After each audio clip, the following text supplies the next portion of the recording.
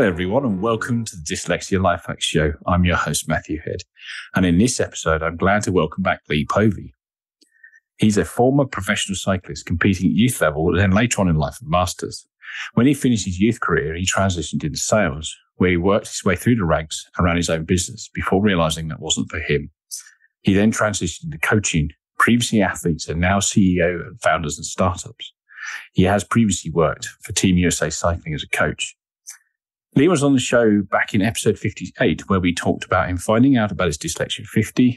We got a deep dive into his journey of self-discovery, including a major cycling accident that turned his life around. We go through things like men's group, therapy, and all sorts of other things. So I really recommend you check that out. Lee's back on the podcast because after all that talking of over an hour, we didn't really talk about much about coaching. So we thought we'd focus today's episode on this. You'll be able to listen to it as a standalone episode, but I do recommend listening to Lee's first episode. As always, I'll post links to things we talk about, including the first episode, in the show notes, which are available at dyslexialifehacks.com/podcast. Welcome back on the show, Lee. Hi, Matthew, and thank you for the lovely introduction. That's no problem at all. How have things been since then? I know your legs are a bit sore since last time we spoke. Yeah, so me and Matthew have been messaging off. I broke my ankle in 2021. And this the silliest snowboarding accident you can think of. Okay. And it kept getting misdiagnosed. And they kept telling me that I'd rolled my ankle, sprained my ankle, and I knew I'd broken it immediately. I felt the crack. So I have a hole in my left ankle that at some point means I'm going to need ankle surgery to have it replaced. Yeah, the bone won't. Ankles are really weird. They don't heal very well. So this hole will never heal, which means the cartilage will eventually wear away, and then it'll be bone on bone, and then I'll have to get a replacement. Oh, blimey. I thought when we were messaging an email, he'd recently done it. I was expecting to see crutches in the background. Wow. That's a long time between, hey, I think I've broken my ankle, to yesterday. You definitely have done that. You were right in the first place. we can, there's a tangent to go off there about men not being good at looking after themselves, and how I'm exceptionally good at coping with pain because of a lifelong, world in elite sports. And therefore, I just put up with the pain of it. Yes. We did talk about that in the first episode, didn't we? How we just grin and bear it. But what I want to come back to really is the cliffhanger we had in the first episode. So let me read it out word for word. We all want to be like, and this is, I think I'm saying this, we all want to be liked, but we do things that stop us being liked. You said you had an answer for why people do that. Yeah. So we need to go back a little bit. Yeah, sure. First, do a little bit of human psychology and then developmental psychology. So we're all born with certain genetic personality traits. Now, I watched my mum and I helped my mum and my auntie foster 100 high-risk kids. So I got to see what nurture did. And I thought that was the biggest part of it. I thought, what our parents did, how we were looked after was really the biggest determinant for how we turn out. And then the more I've researched it and looked at the actual science of it, we are definitely born with certain genetic personality traits. Some people are just born with more intrinsic drive. Some people are born with more curiosity. Some people just have a bigger computer, right? Their brain just processes faster. So we're born with these certain, genetic personality traits. Then we enter our family system and we get a reaction to those personality traits that we're born with. And we then adapt to that reaction. So an example might be, you're a really curious little kid. This was me.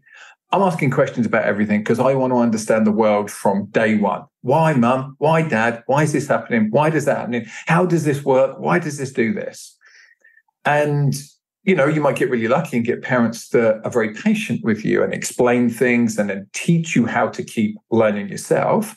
Or you might get parents who say, shut up, you're too much, be quiet, leave me alone. And then we put on adaptive shields to cope and survive in that situation.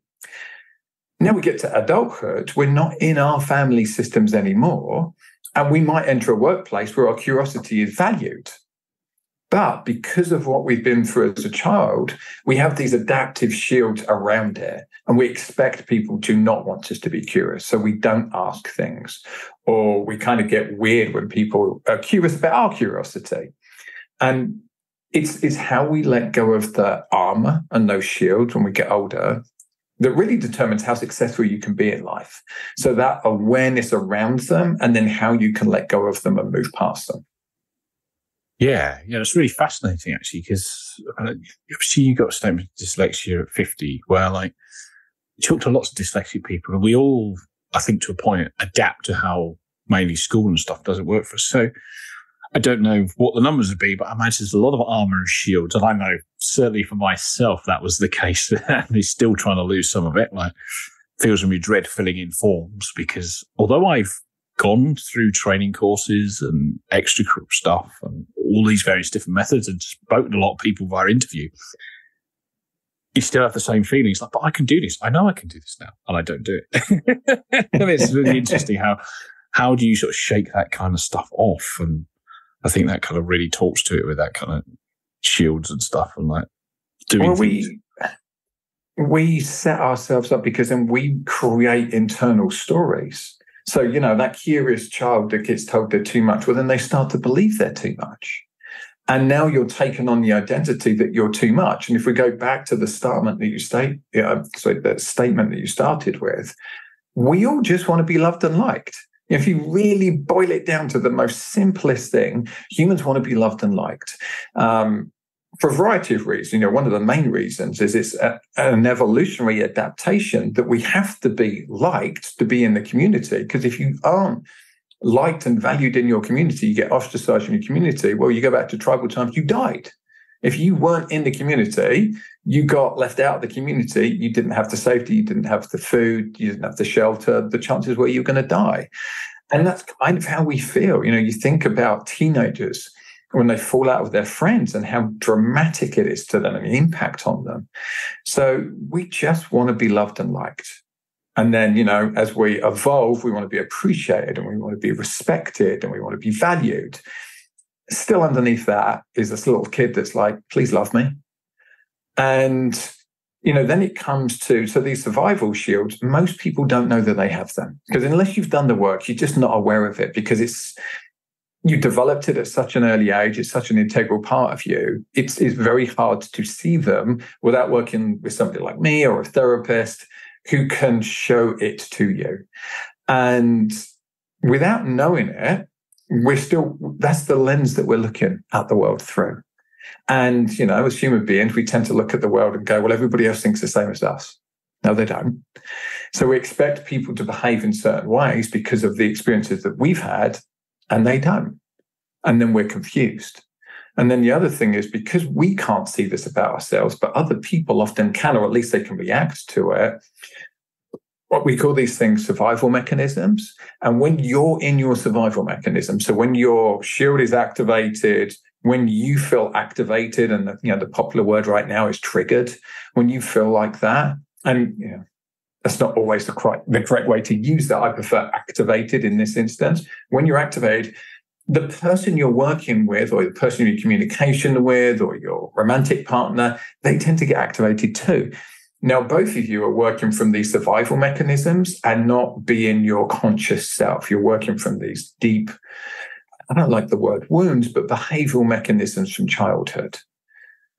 And then you've got two of those going against each other, and you're not communicating like adults anymore. You're just little children that are desperate to be seen and loved, and neither of you can see each other.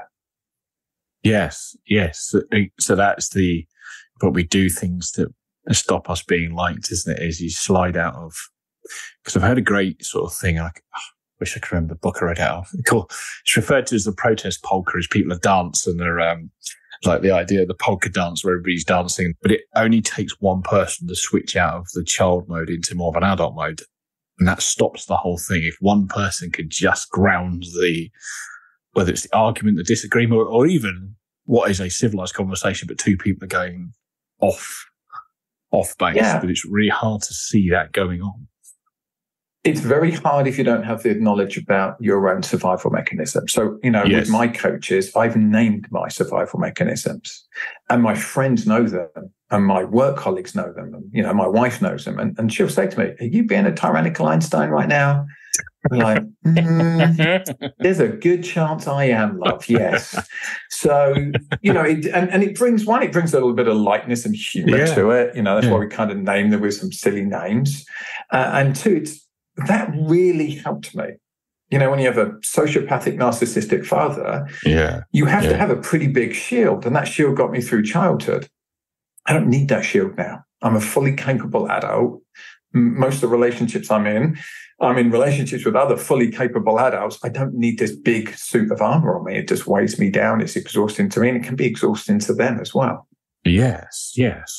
So how do you, without, obviously, it's lots of coaching a long time, but I'm just curious, kind of a beginning sort of flick, I guess, the executive summary of how would you start to spot, you're talking to somebody and you can see them switching into this sort of mode, the shield come up.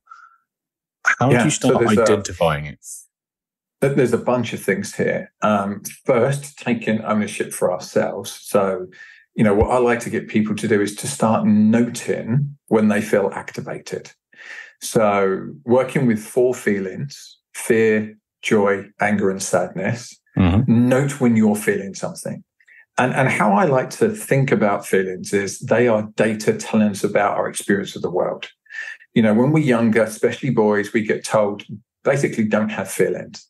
Don't be afraid, don't be a pussy, don't be a wimp, man up, all that kind of stuff. Yeah. Well, fear is really important because fear is telling us about our experience in the world, and we need that information to make informed decisions. So if you turn that system off, you don't make good decisions. And if you ignore that system, you don't make good decisions. So the first thing is just teaching people to get in touch with, what do I feel right now? So we do an exercise where we set a random timer during the day.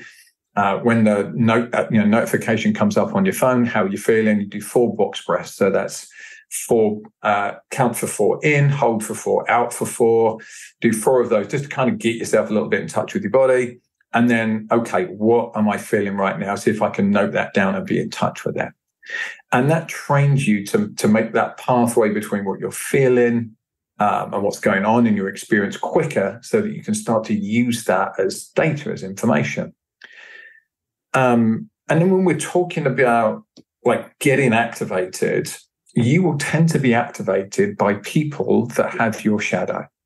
So if there's people in the world that just really get to you and piss you off, be it celebrities, be it friends, be it somebody you work with, likely to be one of 2 things. Either you are envious of something that they have that you wish you had, or they have the shadow that you have, that bit about yourself that you don't like. Okay. I hate people telling me what to do. I really detest it. Well, guess what my shadow is? Telling people what to do and controlling stuff. So, start to note that too, and just and just think to yourself, who is it that kind of activates me? Who is it when I'm around them? There's behaviors that they have that activate me. And it's likely to be an insight into your world. As I said, either what you're looking for, that envy of, oh God, I wish I had that. Or here's that thing that I do have that I don't like about myself. And you're there representing it for me nice and clearly in front of me. Yeah, it's really interesting, isn't it? Yeah. Yeah, because you do meet people like, oh, what's the appropriate language to this podcast? Samuel Jackson's famous term has come to mind at the minute, but and you're like, why does this person annoy me? Like, you pride yourself on not getting irritated by somebody, and you're like, this person just pushes all the buttons. But that is really interesting. And maybe it's they're reflecting behavior I don't like in myself that I'm not aware I don't like in myself. Yeah, absolutely. And when you have more awareness around it, what happens is you get more compassionate. You get more compassionate for them, and you get more compassionate for yourself. And that's really where the healing starts. It has to start with some compassion and empathy for both yourself and other people. You can't really go on your journey without that. Yeah. And then the other thing, and this part of this compassion is, there's an unrealistic expectation or standard, and I listen to a lot of podcasts and YouTube channels, and most of them, the ones that I like, they do a lot of mindset stuff. So this is how you should be. This is the techniques that you should use to be more effective. But they miss this bit. And it doesn't matter how smart you are and how big your technique toolbox is. If you are not aware of your own triggers, your own activation, you just can't do it. So it's why you can watch something and you can go, yes, I should do that. And then you walk past the donut shop and you have the donut anyway. Oh, yes. Right? So we have to be aware of just the one donut. We have to be aware of our activators ourselves. And then when we start to get more kind of consciousness of that, then it's easier to actually use these very powerful mindset and emotional models. But you've got to know who you are first. And this is why what I do with businesses is so effective, because what tends to happen is they're super smart people. The people I work with are geniuses on the whole. Yeah. I work with the smartest people. They're startup founders and executives doing really crazy, exciting things. It's not that I need to be smarter than them. It's not that I'm trying to teach them how to understand their business better. I'm teaching them how to understand themselves better, and I'm helping them uncover that so that their stuff doesn't get in the way, so they can be the most effective version of themselves. And you'll get consultants come in and say, right, you should be doing this. And then the smartest people can't do the thing that consultant says because their baggage is getting in the way. The way that they relate to people and themselves is getting in the way. I've worked with startup founders who hired their friends because they needed to be loved, right? So they hired their friends, but their friends couldn't do the roles that they were hiring them for. Even though they're all wonderful people, and smart people in their own right, they weren't in the right roles, or the company outgrew them. And this person struggled to then let go of those people because they got something from those people being there and supporting them. So we worked a lot on that person supporting themselves and finding that support outside of the business and valuing themselves like that. So they didn't need it in the business because it was getting in the way. Yes. One of the smartest people I've ever worked with. So it's not cognitive. It's not the size of the computer you're working with here. It's what are the patterns that you need to uncover and let go of. And the other thing, the other mistake that people make with a lot of this, they look at the very highly successful people and they think it's easy for them. One, it's not. And two, they think that these people never had bad moments and they never react and they never get activated. And I can tell you that is so far from the truth. What they're good at doing is recognizing it and moving out of it. So there's a model called Above and Below the Line by the Conscious Leadership Group. And I really like it. Below the line is our reactive, animalistic, tribal, instinctual, initial reaction to any situation, whatever that might be. If somebody put in a comment you don't like on your podcast, YouTube channel, whatever, right? And everybody reacts to that stuff. It might be for a second, it might be for a week, but everybody has some kind of reaction because that's what being a human being is. Yeah. And then it's like, what do you do next? Yeah. And when you know yourself, you understand why you're reacting, what that is triggering in you, you accept it and you say, okay, how would I like to choose to be instead? So an example, you're driving down the road, somebody cuts you up. How do you typically react, Matthew? I try to be calm. It tends to be my reaction because I'd remind myself that, they've cut me up and I've lost so many seconds worth of this drive, but they're having a bad day to do that in the first place. Which is wonderful. Go back a stage before we get to that, though. What's your typical immediate reaction? Normally a bit of a, because I've had to brake and do something initially, and then it's the catch afterwards. And what do you think is the emotion that you're experiencing in that moment? Out of the four? Well, it'd be anger initially. Okay. I'm going to offer something else. It was probably fear first. Yes. Yeah. And that's what happens in these situations. So somebody cuts you up. The first thing is, for a split second, you're afraid. Oh, we could have a crash or I might die, right? Your brain is doing that very, very quickly. And then a lot of us, especially men, move past fear very quickly because we don't like fear. It's a very uncomfortable place for us to be in fear. Yeah. Don't like it, been told we should avoid it, been told it's not good, it's not attractive to be afraid as a man. Weakness, so we blah, tend blah, to blah. move. Yeah. Exactly. So we tend to move past it pretty quickly. And then what protects us from it is anger. Anger is a very protective emotion. Often when people are sad, they'll get angry because it's a very protective emotion. The angriest people are often the saddest and the loneliest. So we move past that fear, and now we're angry, and now it's got to be about them. It's like, you a-hole, why did you do that to me? As though that person is deliberately doing it to you. They've gone, this person here, I need to ruin his day. Yeah. And I love what you said of, like, okay, then I try to, and this is what this model is, have your reaction. It's okay to be afraid when somebody tries to drive into you or is not aware that you're there. Yeah. Then it's okay to be angry. God, I nearly got hurt, right? Okay. And then get curious. Oh, I wonder what happened. Did they just not see me? Are they late for a hospital appointment? Have they just split up with their romantic partner? We have no idea what's going on for that person and why that happened. And it can be so many different things. Yeah, our little animal instinct inside is, they did that to me. Yes, yeah. Very little in the world is happening to you. You might be feeling the byproduct of something that's going on, but the chances are it's not actually happening to you. The chances are that person has deliberately thought, that guy there, I want to ruin his day. It's pretty slim. Yes. What's it? We all think the main character in our own personal story, but we can't all be main characters walking around. Yeah. Yeah. We can think we are. We will be wrong. We'll be very, very wrong. Yeah. And as if we're that important in everybody else's world, even complete and utter strangers who, cut us up in a car or whatever. Yes. I have been in cars with drivers where it's all the hand gesturing and the headlight flashing back and forth. And that seems like not a productive way to finish that. No, and that's a good segue to, you asked me at the beginning, what do we do about this? So, another way to look at this is the difference between content and context. And this is especially when we're in relationship with people. And when I was working through this myself, I for some reason, maybe the dyslexia, I really struggled to get this and understand what these words mean. So I'm going to try to make this as simple as I can. Content is what we are talking about. So me and you are having a conversation.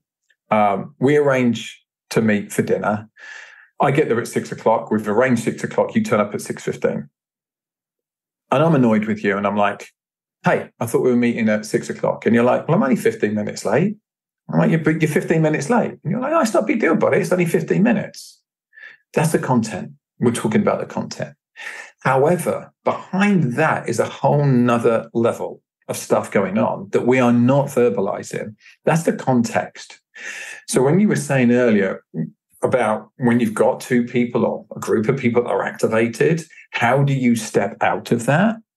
It's thinking, what's the context here that I'm missing? So what would you imagine my context to be if I'm annoyed that you're late? My gut feeling would be not respecting your time, and maybe you also have things to do. Yeah. And how does it make you feel when somebody doesn't respect your time? But if somebody doesn't respect their time, they believe they're somehow more important than what's going on. And then what does that make you in relation? Well, inferior, I guess, is ultimately where we're going. And then if we go another level deeper, what might that mean to somebody if you feel less important or inferior to somebody else? Oh. Testing me now. I have all the smart answers till we get too deep. Well, I guess inferior, then that makes them feel less. Maybe it brings up things that when they felt like that before, and that's a whole other kind of can of worms that comes up. Yeah. Yeah. Yeah.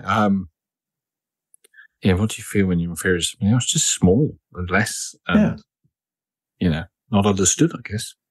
Yeah. And, back to the original where we were starting with this of just not being liked. Yes, of course. Right? Yeah. We want to be liked and we want to be loved. And if somebody else in our perception puts their own needs as higher than us, many people will take from that, oh, you don't like me as much as I thought you did, or you don't love me as much as I thought you did, or you don't love me at all. Yeah. And that's just because somebody was 15 minutes late. And all of this is going on in the background, in our subconscious, and we're not often aware of it. So what we do is we spend 30 minutes arguing about 15 minutes in time. Like, you're late. I wasn't that late. Traffic was busy. Well, I don't care. You should be here on time. And we're just arguing about that. But what we're missing is, I just need you to say, I'm sorry. I do love you, buddy. My bad. Yeah. You'll be amazed how often when you see that context, when you stop and you think, like, what's the context? Yeah. And you see this in romantic relationships and business relationships, which can be very similar to romantic relationships. Really? The same dynamics are going on. Yeah. And, people are arguing about ideas or people are arguing about stuff and they just want to feel valued. A lot of the work I'm doing, people just want to feel valued. They don't even necessarily want to win the argument about whether their idea is right or not. They just want to feel like they're heard and that people value them. And from that base instinct of, oh, I'm an okay human being, right? I'm likable, I'm lovable, I'm not worthless. Yeah, definitely. And it's interesting, isn't it, how from two friends that meet at dinner at different times to, I bet you've coached world-class athletes that's the root cause of some of their performance maybe going on off or not quite where it wants to be, to these very genius level CEOs, startup companies who have got the next £1 million idea, and it doesn't matter, does it? It cuts across all kind of lines, doesn't it? And this stuff is very separated from your cognitive ability. Your ability to look at a complex problem and come up with an answer, a solution for it, or to create and to come up with, new ways to do things. It's different from understanding why you behave the way you do. Yeah. And, often people can be geniuses in one level and not in this level. And it's going to affect how they're able to work. And we can even see it in, the highest performers. We've got some of the richest people in the world that have made great money as engineers or in engineering companies. And then they do something different and are abjectly failing at that. Yes. Because they think it's the same, and it's not. And we often, I think, as society, we don't understand intelligence. Intelligence has many facets to it. And, as leaders, we want to be making sure that we make the people around us feel better about themselves and seen and understood, because then they will perform at their best. So, this crosses over to my work with elite sports coaches. Yeah. This old model of the authoritarian leader and coach that shouts at people, stands on the sidelines of the football pitch and shouts, "You're not doing it well enough." Every study shows that actually human beings don't react very well to that. No. And imagine you end up self-selecting for the odd ones that do. You select for people that have a lot of resilience because they probably came through a childhood system that was prevalent in. So they have resistance to it, right? Their shield is such that it just kind of washes off them, and they kind of ignore it. But then the way I look at leadership is I should be able to morph myself and adapt myself as a leader to be able to inspire and lead anyone. And this old thing that used to have, well, I'm this type of leader, right? This is my leadership style. Whenever anybody starts talking to me about this is my leadership style, I immediately think, well, then you're an immature leader, because ultimately you should get to the point where there is no style. You are able to fully adapt yourself to whoever you're leading to get the best out of them. So you have such a large toolkit and such a large personal awareness and awareness of other human beings and how they relate, that you know what buttons to press to get the most out of them. And ultimately to make them feel the best about themselves, so that they feel armored up to go into the world in a positive way rather than a negative way. Yes. Yeah. Yeah, it's interesting, isn't it? Like you're saying, go back to the old school coaches where they just shout and holler and stuff. But I don't know how often you see that. Well, I imagine you still see it quite a lot nowadays. Any small sports team on a Sunday morning will have a few people on the sidelines yelling like that. Look at any kid's sport. I was talking to somebody the other day, and 12-year-old son playing baseball, and they were like, yeah, the coach was really reaming them because they didn't play very well. I'm like, they're 12 years old. You know what I want a 12-year-old to take from this? How to get on with their teammates, how to communicate with their teammates, how to enjoy it. Most junior world champions. So, there's a study done on Olympic athletes. Most junior world champions, I can't remember the exact number, but 70, 75%, maybe higher. Those that win a junior world championship, so most junior world championships are 15 to 18 years old, don't go on to win the Olympics. Oh, Many really? don't go on to even compete in the Olympics. And it's not because they're not physically gifted enough. It's because they're burnt out. It's because they're trained too seriously, too young. And what it also shows you is you don't need to be world class at 15 to 18 to go on and win the Olympics, because most Olympic champions aren't. They may not even be doing the sport. That's really interesting. Yeah. Yeah.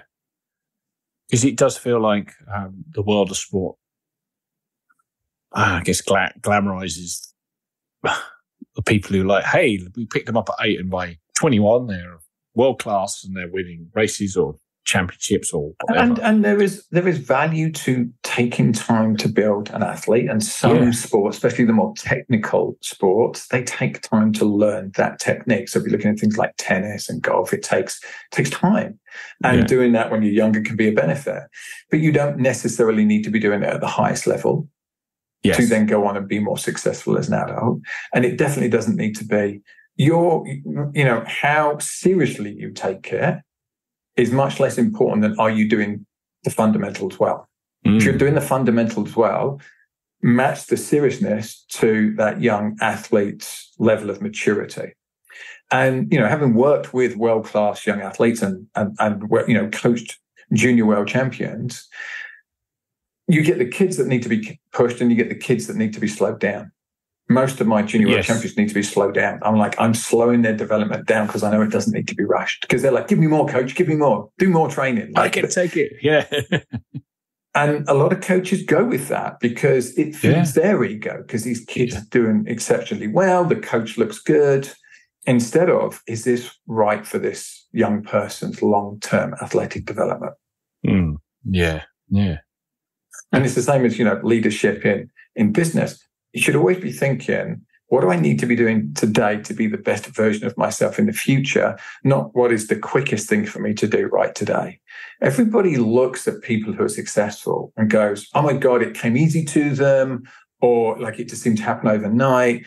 And we miss all the failures and we miss the years of doing things before they got to the successful stage. Yes. Yeah. Yeah, we do. We see the tip of the iceberg, which is all the success, not the thousands upon millions of hours that go into that kind of stuff. Richard Branson is fascinating to follow for that. He's had as many failures as he's had successes. It just so happens his successes have one big. Yes, yeah. When he's bet the farm and it's come back. But there's other, Virgin Airways worked really well, and then Virgin Cola failed abysmally. Well, the first few businesses he did failed. He went bankrupt multiple times. But what he did was he was persistent, and we undervalue persistency. We confuse it with hard work. Working 18 hours a week isn't necessarily going to make you rich. Some of the hardest working people I know are some of the worst paid. So it's not about hard work. We confuse that. It's about doing things consistently well for long periods of time. Yeah. Eventually, it tends to pay off. Yes. It does, doesn't it? It's wow. Yeah, you sort of get through the pits of despair, and then suddenly things take off. And and that's what tends to happen. Going. We tend to get to a low point where we're like, this isn't going to work. And the people that have either learned more resilience or naturally had, we're going back to that genetic personality trait. Some people are born with more resilience. those people that can see that tougher period through tend to get to the other side. And now it's like, okay, now everything that's happened there has taught me how to do this better. Now, suddenly I'm building some traction. Yes, definitely. Now, I want to sort of obviously we spoke last time about how you got into coaching and the sort of transition to that when you started training as a master level and people were listening to you and hey, but you've clearly done a lot of research into the psychology of it. And people who tuned in and listened to get the toolbox would probably be like, this is slightly different than it. Like, it's not do A, do B, do C, crack on, which can be very practical and tactical that people sort of quite enjoy. But what got you curious in that in the first place? And how did you realize that would be a great thing to leverage to get the most out of your athletes probably at the time and then your CEOs and founders later on in coaching career? I think my particular personality traits, my genetic personality traits, I'm very high in curiosity and I'm very high in perception. So add those together, and it means I'm very curious, and I also can see a lot of what is going on that other people can't necessarily see. So we're talking about those survival mechanisms, those behaviors that other people miss. They always just seem blindingly obvious to me. I didn't know necessarily what to do with them and how to understand them, but I would see stuff about people's behaviors. Yeah. And how it kind of panned out for me as a kid was I loved stuff like Lego and Meccano. I wanted to build things and take things apart. And then I got a bit bored with that. And then it turned more to physiology. How does a human body work? That's how I got into sport because I was really interested in sport, right? How do I train differently from my compatriots to be better than them? And, in all of this, you always find so much dogma. In the world of sport, there's so much dogma about how you should train. And I would just be that one person going, why? But why? That's literally my life is summed up as, but why? And I'm questioning it. And I'd be in these meetings and I'd be with other coaches and I said, why do you do that? And they'd be like, well, that's the way we've always done it. I'm like, okay, good. But for what reason are we doing that? Like, for what outcome are we doing this? And then they couldn't explain it. And I'm like, they don't really understand why they're doing it. They're just doing it because that's the way they've done it. I want to understand why. What mechanism is this training? Why do I want to train that mechanism? Why do I want to put 10 hours a week doing this instead of 3 hours a week doing this? And the more I learned about that, the more I realized how much more there was to learn. What I did notice at the same time was there was lots of coaches with different training protocols, yet their athletes were ending up at fairly similar results. And it also made me realize, what is the value of the emotional component to this? Why do some people win more than other people when genetically they're pretty similar? If you took them to a lab and you took, the 10 top people in pretty much any discipline, they're going to be fairly similar in the lab. So why does one person tend to win more than the other people? And it's something about their emotional makeup and how they're looking at sport and competing. We've all seen those people that are better on race day and those people that are better in training. Yes. I was typically not great in training, better in race day. Yeah. And I had phases with that when I was younger and I had less fear. Fantastic on race day. Loved it. Then there was a period before I broke my shoulder where the winning mattered too much to me. And then I put too much pressure on myself and I started to get worse on race day than training. And then coming through that experience of breaking my shoulder and kind of realizing that sport is a privilege, not a right, and that I should really enjoy it. And I need to enjoy the process much more than the actual outcome. Then race day got fun again. It was like, I'm here, I'm in great shape. I just want to enjoy it. And if I win, I win. If I don't win, well, as long as I've done my best and I execute really well, I'll be just as happy. I took all of the pressure off. And then suddenly race day was fun again. And guess what? My performance went up hugely. Yeah. So there's such a large mental, emotional component. And towards the end of my sports coaching career, that was really what I loved. That was the stuff that was fascinating me. That was the things I was reading books about. I was listening to podcasts about. How do we help people, to put it as succinctly as possible, get out of their own bloody way so that they can be the best version of themselves? Yes. And that's what led me to this stuff about this, kind of personality traits and then these mechanisms and shields that we put on, because that's the stuff that gets in the way. Yeah. We're all born as pretty capable little children, and then, life messes with us. It does. And, there's quotes around this. There's a David Bowie quote that, because I'm dyslexic, I'm not going to be able to remember very well. But basically, the crux of it is we're all trying to get back to that authentic kid. And that's the best version of ourselves. And that's what I love doing in this world, is helping people move past the stuff that they've put on themselves. And, you literally physically see it. When they start to take these shields off, their shoulders lift. They have more energy because it's exhausting. Yeah. Meeting the world in this way when the world doesn't meet you back.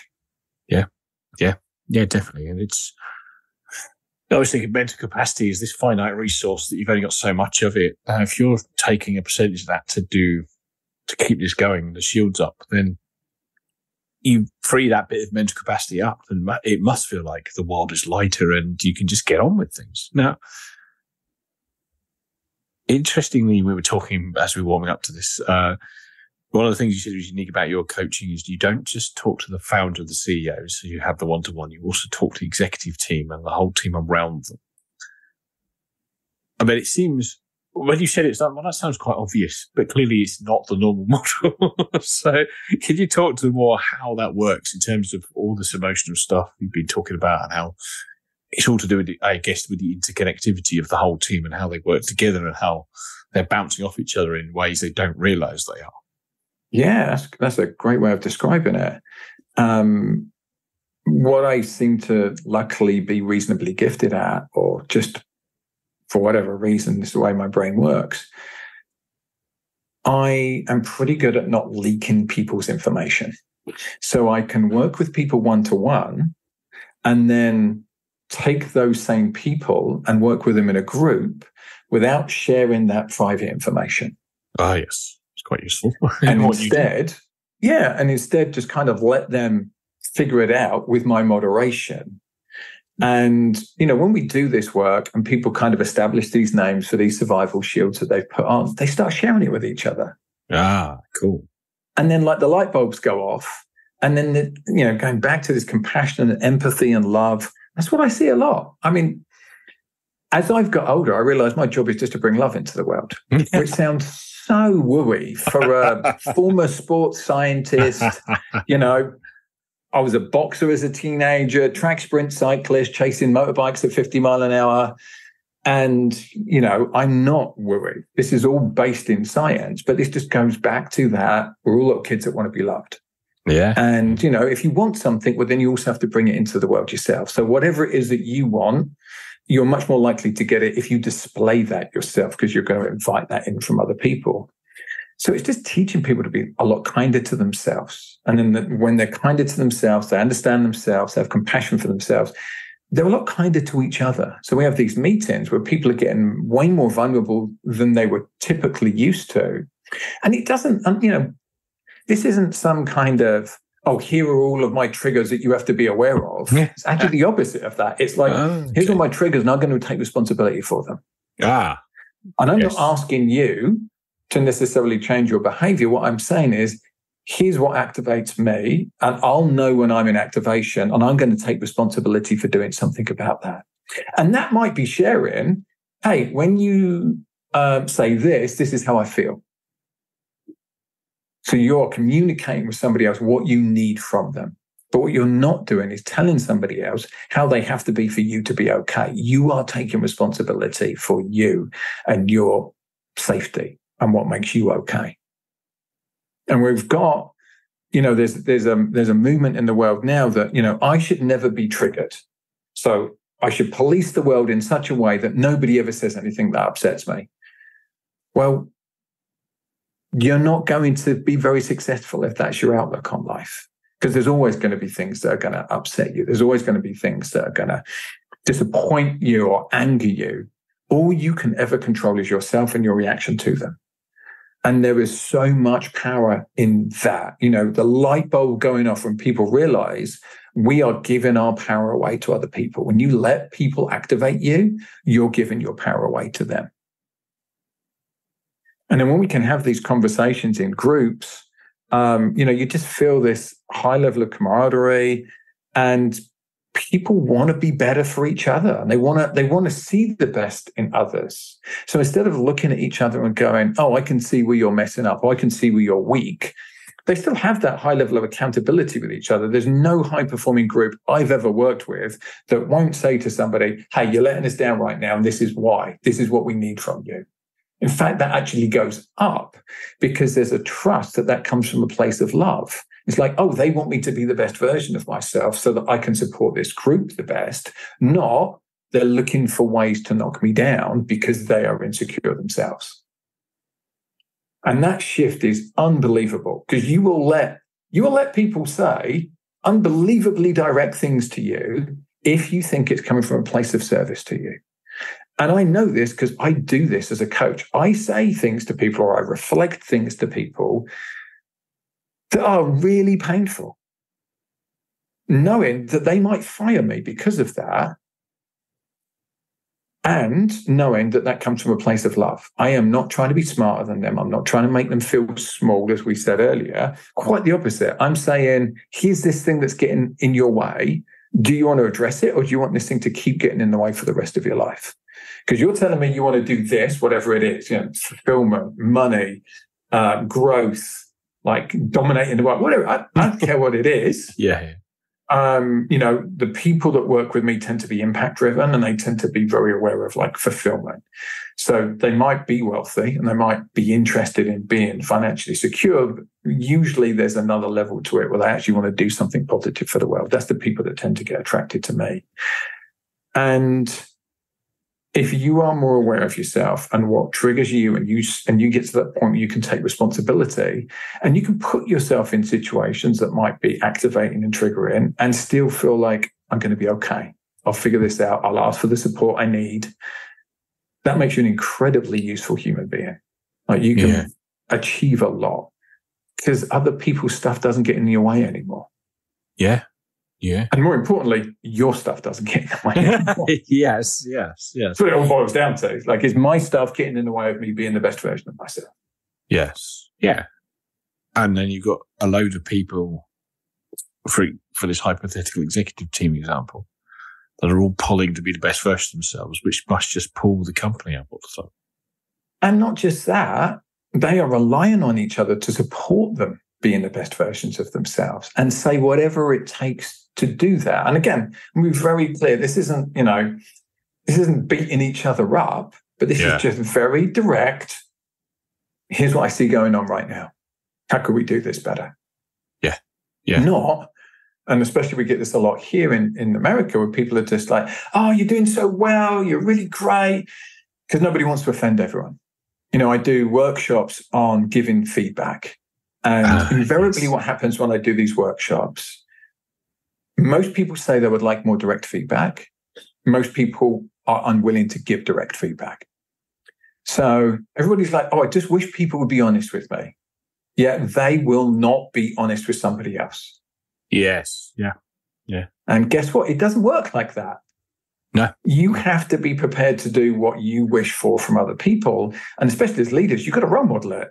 You've got to role model what clear, loving, direct feedback looks like. And there's a good model to that I've developed that makes it much easier to do that as well, that kind of takes the fear away for people. Yes. It's interesting, isn't it? Yeah, we want straight, honest feedback, but you've got to be able to give it out if you want it to come in. Yeah. And you've got to be eager to find it as well. You've got to be saying to people, "Give me direct feedback. What is it that I'm missing? Don't pull your punches. Tell me what it is." Yeah. What are my blind spots? Yeah. Definitely. And it's fascinating, isn't it? Just because you're almost sort of semi-sports psychologist come coach, aren't you? With where you sort of sit in everything by the sounds of it. And it's the same stuff. I'm just watching people in high pressure situations and then reflecting to them how they show up. So I watch my leaders give presentations to their teams. And then we'll talk about, how did they show up? And then how does the rest of the room react to how they show up? Yeah. Yeah. And I bet can be an uncomfortable conversation if they particularly think they're charismatic in the room. It's like, you'd be amazed how many people aren't aware of that. I used to try to keep this as vague as possible to not incriminate anyone. I had a friend. We used to do this work together, and part of the work was a group of people giving presentations to a room. And individually, these people would give these presentations.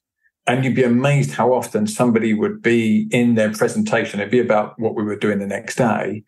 And they'd gone past the information. And now they were just kind of sharing opinions and thoughts. And you watch the room. And, for those that are listening to this and not seeing our video, people are looking around and they're bored. And that person's lost the audience. And they're just continuing. Yeah. And it's like the evidence is there. People are showing you whether they are paying attention or not. And presenting is a skill. And, another part of presenting is demanding that the audience listen to you. You stop, you pick people out, you converse with people in the audience to check that they're understanding what you're talking about. Hey, Bob, what did you get from this? What time are we meant to be meeting tomorrow? Like, what do you need to bring? And then people are going to pay attention to you. If you just keep talking, people will switch off pretty quickly. Yes. Yeah, it's interesting, isn't it? Some of the early presentation talk is to kind of look in the room as if you're making eye contact with people, but you're not actually looking at them. Which I imagine gets you so far down the race. And then it's like, damn it, now I don't know if they're engaged in the talk or not. So that's a great example of what I see happening and where my work is different. So that's a mindset, right? So yes. You go to do a presentation and they'll say things like, just imagine everybody naked, or, like look out into the audience, but look above them so that you can't see people's face so you don't get nervous. Yes. Great. That makes you a terrible presenter. What that does do is short term helps you get over your nervousness to get on the stage. Yeah. So it's a quick fix. But the problem is it's teaching you a bad technique. So it's very short-term thinking. Yeah. It gets you on the stage, but it makes you a poor presenter. And what you want to do instead is learn how to deal with the actual emotions that are coming up for you, why you're getting emotional, what's the process that's happening in your body, why it's completely normal for that process to be happening. We're literally getting to the point where we think we're going to die. People experience the kind of flood of emotions of fear like they're about to get eaten by a tiger when they go on a stage to talk to people. Mm. Yeah. What's the worst thing that can happen? It's just not very good. Yes. Okay. Yeah. You're going to still wake up tomorrow and be alive. Like it's not going to physically threaten you. But that's not how we perceive it. And it's better to work on that and help people understand that and then give them good tools in presenting. Because I tell you now, if you look at the audience and they feel that connection, that's what very charismatic people do. They look at the audience. They point at the audience. They react to the ums and ahs in the audience to pace their presentation. They pause when they need to because they hear some kind of reaction, whether it be questions or applause or whatever. And you need to be very present and having that kind of technique that you're talking about there, of like, looking over the audience or imagine everybody naked, whatever it is, that actually stops you from going on to be great. And that is a great example of our avoiding short-term discomfort instead of accepting short-term discomfort to get that long-term gain. So the short-term discomfort is, I'm not going to eat that donut that I want to eat. So that in a year's time, I look at the mirror and go, Jesus, I'm in great shape. Yes. But you've got to keep saying no to that donut repeatedly. And what we're great at as humans is going, I'll just have one. But then you get to the end of the year, if you tallied it up, now you've had 500 donuts and it's not just one. And now it's, 10,000 calories and that's 3 pounds of body fat. And look, I'm 3 pounds heavier this year than I was last year. Yeah. So delaying gratification and getting comfortable with short-term discomfort, best things that human beings can do. And we should all be looking for ways to practice that. Yeah. It's a really tough one to do, isn't it? Because we're also evolved to jump in with the quick gratification, because when we were running around banging sticks together, that worked brilliantly. So it's kind of... Evolution has not caught up with the pace of human societal change. No, not at all. And scarily, that's just going to keep increasing, as we move into, more automated and AI systems. It's going to be a real challenge for humanity. Yeah, definitely. Yeah. It's going to be, isn't it? I think what you're talking about, your techniques dealing with our internal emotions and stuff, rather than throwing band-aids or sticky plasters or whatever you want to, depending which side of the Atlantic you're on it. Because, like, for example, when you were talking about presentation techniques, one of the things I used to do to get over the nerves was practice the speech by drinking a load of coffee, which I don't drink caffeinated coffee anymore, or running on the spot and then practicing it. So it simulated all the elevated heart rate. But it's just me covering the fact that I was nervous before going on stage. I actually think there's some usefulness in that. So I don't want to diss down that. I think preparing for the environment you're going to be in is actually really useful. So, if you're going to go compete at an Olympics in a really hot country, you better do some preparation of training in really hot conditions. Yeah. So I think getting yourself used to your environment, very useful. Understanding why you're going to be facing that environment, what is creating that, and that you will be okay and getting comfortable with that is then the next level from that. And it's one of the things I used to see in sports psychology, and I see it changing a lot now, luckily, but kind of the beginnings of sports psychology was a lot of Band-Aid fixes. It's like, right, let's do some breathing exercises on the day to calm you down, rather than what can we be doing in training for months to get you prepared for this? Can we be playing simulated crowd noises? Can we take you to the venue that you're going to be going to do your big competition so you can get used to the venue as often as possible? Yeah. You want to be making everything feel like just another day. Yeah. And the other thing is to give people the trust that they will be okay, whatever happens. And the only way you can do that is to keep pushing people's resilience levels. You have to challenge people. The more you challenge people and put them in situations that are difficult for them, the more resilient they become, the more self-trust they have. And this is where we've really failed a generation of young humans, because we've done the opposite. I'm sure I had to get myself to school. Yeah. I started riding my bike to school when I was like 10 or something, and walking to school around that same kind of age. Yeah, and then I was getting a bus to school. Yeah. And now we drive kids to school because we're worried about them being abducted or something happening to them. Yet statistically, these are infinitesimally small instances. But because of an over-exaggerated concern, we've now created people that are not resilient. So then they go into the workplace, and we have instances. I've had companies where parents have called the owners of companies to complain about their adult child and how, like, my adult child doesn't get enough holiday. And they're ringing up to talk about a 25-year-old.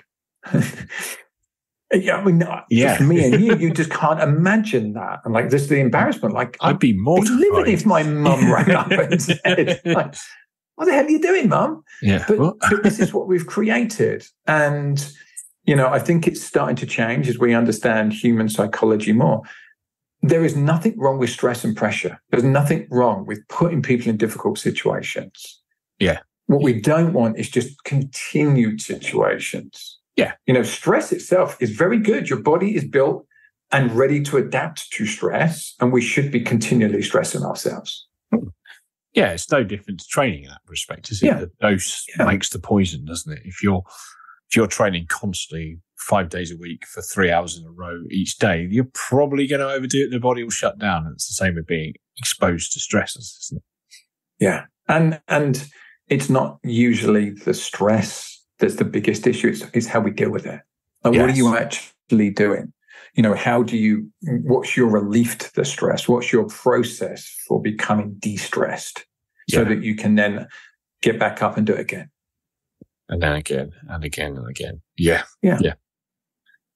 Cool. Yeah. And it is. And I think there's a lot, as you say, it is starting to shift. I think there's a lot of information out there. People are starting to realize how you de-stress, how you unplug from your devices, how how interesting that Eastern medicine is now sliding into Western medicine and things like that to kind of get the great ape to do what it needs to do and work the way it wants to work. Well, we also make it very complicated when it's usually pretty easy. Yeah. So get great sleep. Well, getting great sleep is pretty simple. Get up, get yourself outside in sunlight at the same time every day so your body gets used to a good schedule. Go to bed at the same time every day. Make sure that's early enough so that you can get decent sleep. Avoid bright lights as your body is winding down. So don't look at your screens as your body is winding down. You'll get good sleep. Mm. That is like the basic fundamental for human beings. If there's one thing I could give people, is sleep better. If you sleep better, everything comes better. We were talking about it before we started the show, how badly my dyslexia, or how much worse my dyslexia is when I haven't had good sleep. I've been traveling, time zone changes. In the last 2 months, I've been to the UK, Cyprus, Japan, Vegas, then the East Coast. And it's all these different time zone changes. Yeah. I'm tired and my brain doesn't work as well. And for somebody who's neurodivergent, when your brain doesn't work as well, there's an obvious effect to that. There's times I can barely speak. I just can't form a sentence correctly. Yeah. And try to write something down. Forget about it. Yeah. Why is my hand not operating this pen the way I expect it to? Yeah. So, sleep, eating well. People focus a lot on not eating rubbish. I always think do the opposite. Focus on eating really good stuff. If you eat some rubbish on top of that, so what? If you have some confectionery on, if you get your basic needs met, all that's likely to happen then is you're going to gain weight. But it's not going to have as much of an adverse health effect than if you just eat good nutrients first. Start with that and make sure that you are always eating good nutrients first. Yeah, that's it. It's funny, isn't it? I see a lot of these programs and a podcast, and they're talking about kind of changing the top 1% when you're not sleeping well first. Right? Yeah. It doesn't matter how many ice baths and whatever you do if you are only working on 3 hours sleep a night. It's just... Yeah. So some of these things have minimal gains. And if you've optimized everything else, absolutely do these things. Yeah. But I'd see this especially with masters athletes, not so much with elite athletes, but with masters athletes, the typical one would be they'd be 40 pounds overweight. And then they're saying to me, should I do single leg squats, coach? Or, how should I grip this weight? And should I do 5 sets or 4 sets? I'm like, lose 40 pounds and you're going to go faster. That should be priority number one over everything else. Yeah. Lose that. We've got a sport here where weight makes a difference. In acceleration, lose the weight and you're going to go faster. So everything should be prioritizing the biggest gain first. Yeah, force equals mass times acceleration. But guess what? That's that short-term discomfort that people don't want to do for the longer-term gain. They'd rather get all fancy about their kit and getting the right skin suit that's going to make, half a tenth of a second difference in the 200-meter event, instead of let me lose 40 pounds and that's half a second's difference. So it's 10 times the gain. Yeah. And guess what? It's free. Well, actually, it probably saves you some money because donuts aren't the cheapest thing in the world sometimes, are they? It's not just free, your bank balance gets bigger. I just want to be very clear at this moment in time. I have nothing against donuts. I like donuts quite a lot myself. This is not an anti-donut podcast. This is not. No, definitely not. Donuts are great. along with lots of other sweet things that we have to eat in moderation. Well, if you've got time, we can have just a quick little fun thing on that. The difference between moderators and abstainers. So some people can moderate and some people can't. And this is really all I want people to take from today is understand yourself. So get the support you need to understand yourself. You want your life to change. The more you understand about you, the more impactful, effective, fulfilled happiness you're going to experience in your life. It really is that simple. So I am not a moderator. Okay. Yeah. Actually, let me be more specific. It depends on what it is. I can easily moderate alcohol. Never been that interested in drinking a lot. Don't like being drunk. will enjoy a fruity cocktail or a nice whiskey very occasionally, one and done. So I don't have a problem with that. However, confectionery, especially very sweet confectionery, no limit to my consumption abilities. If it's there, I'm going to eat it. Okay. So I have to abstain. So that means I don't have it in the house. Because I have it in the house. If I had 5 chocolate bars here, 2 would be gone by the end of the day, maybe 3. Doesn't matter how big they were. I can't. And people talk about willpower like it's this. I have lots of willpower. Willpower is a bit irrelevant. What you want to be working on is good processes. Yes. So you want to make doing what you want to be as frictionless as possible. So if you don't want to eat a bunch of confectionery, don't have it in your house, because then it's more friction to go out and get it than it is just to sit here and have an apple and peanut butter. Yes. So have healthy snacks in abundance and make the snacks that you don't want to have difficult to get, and then make some rules. Humans are pretty good at following rules. So if you say, I'll only eat confectionery on a Saturday, it's much easier to do that. If you say, I'm going to moderate my confectionery intake, and you go out with a friend and it's a Wednesday night and they said, do you want dessert? And you go, yeah, sure, it's only one dessert. And then I won't have any the rest of the day. Then you go out with another friend on Friday and they said, do you want dessert? And you're like, oh, God, it's only one more. Whereas if your rule is, I only eat confectionery or desserts on Saturday, then when your friend asks on Wednesday, you're like, oh, no, my rule is I don't eat desserts on a Wednesday. It's already made up for you. It's so thinking, what are the rules that I want to have in my life that support me? Yeah.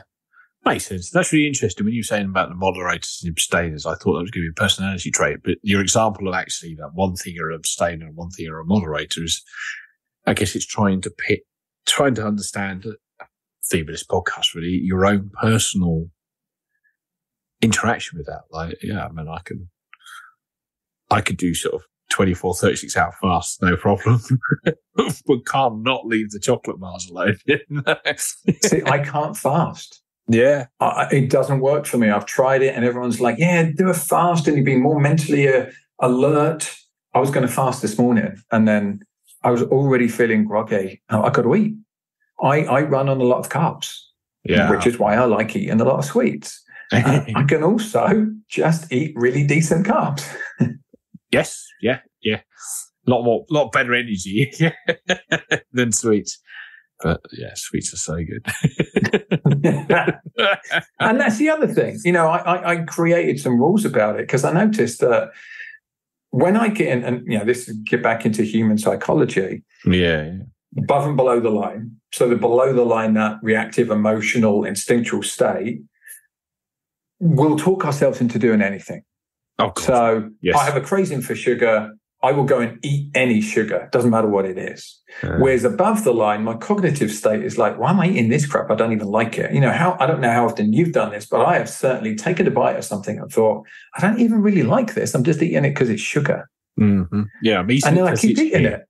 Yeah. And then I keep eating it. Instead 100%. Of, right, I will allow myself to have some things that bring me this short-term pleasure. I don't think we should completely get rid of all of that. I know there's some people that do that. I'm not personally, I think there should be some of it, but why not make it really good chocolate that I'm going to really enjoy or really good ice cream that I'm going to really enjoy? And then have a rule where I'm going to have one scoop and then that's it. It's done. Yes.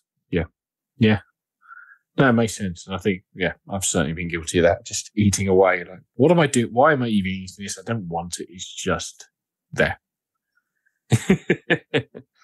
No, that's really cool. And I think that's a good place to kind of leave this podcast, I think. Is there, obviously you got your own company, so whether you'd like to share where people can find you and what your own companies are would be great. I know it's Povey Performance now, or the last time it was called something else.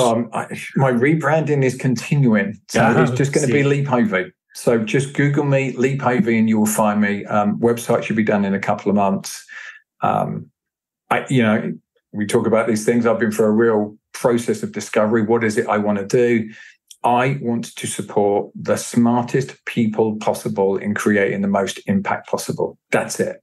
So whatever that looks like, founders, startups, I want to change the lives of at least 100 million people. Wow. And I can't do that by myself. No, I'm not a politician. I'm not Tony Robbins. That's not really my stick.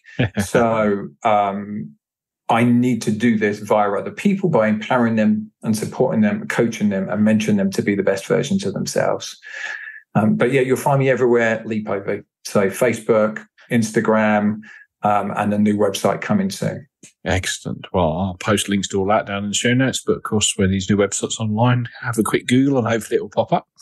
But I want to thank you once again for jumping on the podcast and discussing a lot more human factors and coaching this time around. And I think it all dovetails really nicely into the previous episode with how your own personal story and self-discovery come in. So again, thank you for spending the time with me this evening. My pleasure, Matthew. Great to see you again, buddy. Thank you. And as always, I want to thank everybody else for taking the time to listen, and I'll speak to you in the next episode. Goodbye for now.